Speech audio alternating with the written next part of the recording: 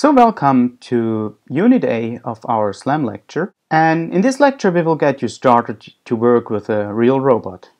So if you have taken the Artificial Intelligence course of Sebastian Thrun, you now know about a self-driving car.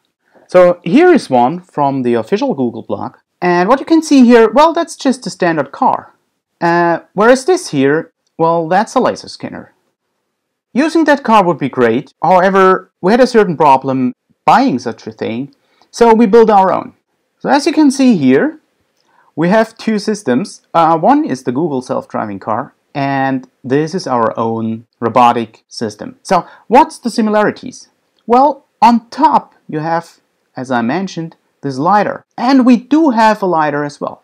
Well, so instead of this bulky Velodyne 1 million scan points per second, $70,000 scanner, we have this small, lightweight Hokuyo scanner on top of our robot. And we also have a different drive mechanism. So here you have normal tires, whereas we do have a Caterpillar system with Caterpillar tracks. Well, and otherwise, well, that's just a car, so it has somewhere here in there, there's a drivetrain driving here probably the rear axis.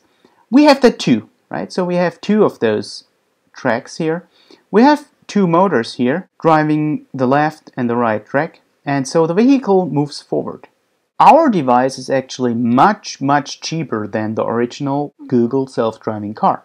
While on the other hand there is some little drawbacks, one of them being this car is actually a self-driving car, whereas this car is currently driven by Daniel. So here's Daniel. He designed and constructed this device, and he also has built the control software, which is able to control the movements of this small robot, but which is also able to get the measurements of this laser scanner device in real time. So let's have a closer look at this system. We do have the LiDAR up here. Now the LiDAR has an axis here, and the LiDAR is shooting out its rays in that direction, so horizontal, so parallel to the ground. And there's some area behind here which is not covered by a LiDAR, right? So that's a dead area where the laser scanner can't see anything. And we do have our Caterpillar tracks here. These are the driving motors here, and the other one you can't see. This is an extra battery, and this is the controller that drives here the two motors. And now the controller links wirelessly via Bluetooth, and also the LiDAR data is read out via a serial interface, right, and goes into this Bluetooth device here. So that also is sent via Bluetooth.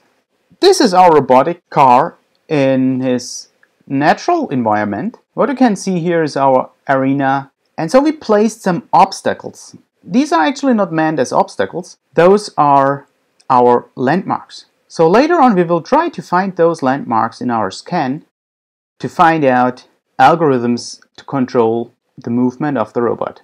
So how is all that set up? So our robot is here, so there's no wiring, it's all Bluetooth, and here's the control computer.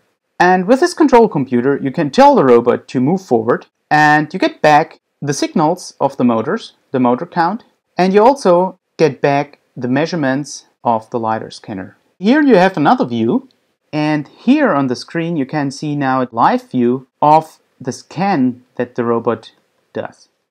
So here is a top view of everything. The robot is in the left bottom corner and now starts to move.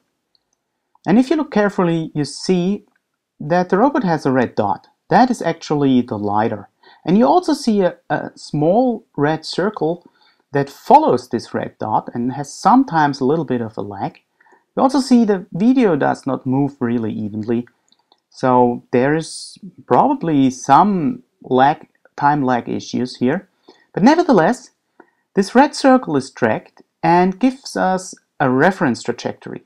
So by this means we do have an external measurement system, not being part of the robot, that gives us a reference where the robot is. And there is those time lag issues.